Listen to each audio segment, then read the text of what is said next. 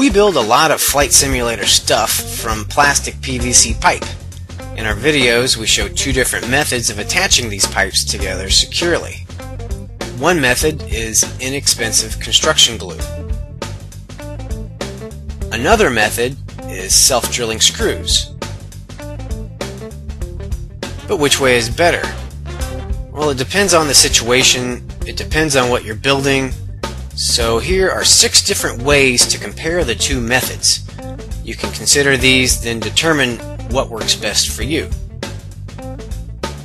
The first thing you might consider is cost. The glue that we use is liquid nails. It's less than $2 for a tube, and you can get a lot done with just one tube.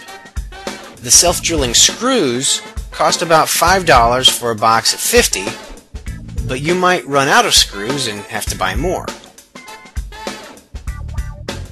For example, look at this prototype Easy Helicopter Collective. We used a lot of screws on this one part. If you run out and buy another box, then you're spending $10 on screws instead of $5. Maybe that's not a big deal for you, but it's just something to keep in mind. So if you're concerned about cost, score 1 for glue.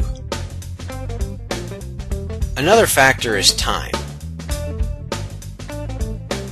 It takes about the same amount of time to apply glue as it does to drill the screws. For example, let's apply glue to all 3 sides of this T-shaped connector and attach some pipes.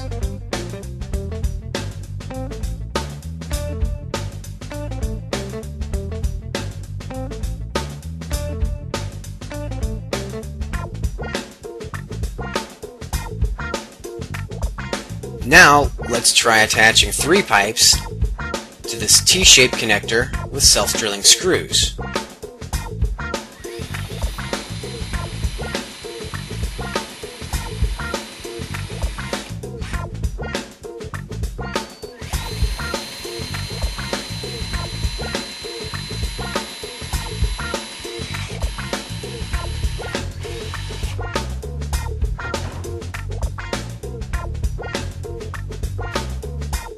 The big difference is that the glue needs to dry overnight.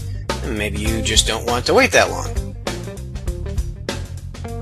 So score 1 for screws.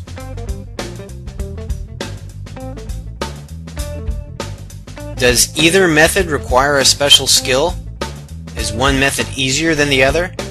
I really don't think so. I think the two methods compare equally.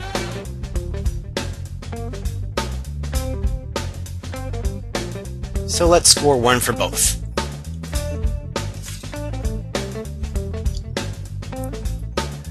The glue can get messy if you're not careful.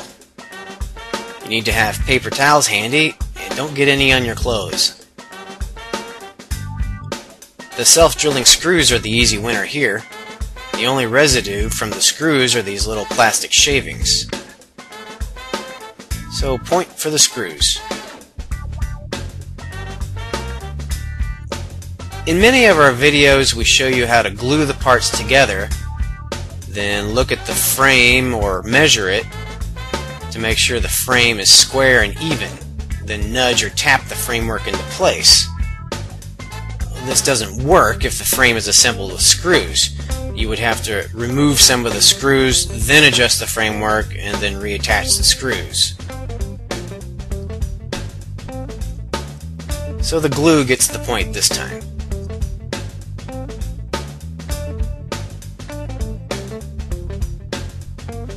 Are you making a prototype of some sort? You might assemble and disassemble a frame many times if you're experimenting with a new design. Simply dry fitting the parts together may not be enough to hold your experiment together, especially if you place a monitor or controls on your prototype. The self-drilling screws can be used and reused endlessly. You see, I've used these same connectors many times for various prototypes. Self-drilling screws are reusable. Now, I did not compare the costs of a caulking gun or a drill. I'm assuming you have these already. So let's take another look at our scoreboard. The screws got a slightly higher score, so why don't we use them more in DIY flight sim videos? We use glue to assemble the frames of the various cockpit enclosures because we're using glue to attach the foam body panels also. So you'll be waiting overnight for the glue to dry anyway. In other cases, we're just trying to save you a few dollars. And in other cases, we actually use both.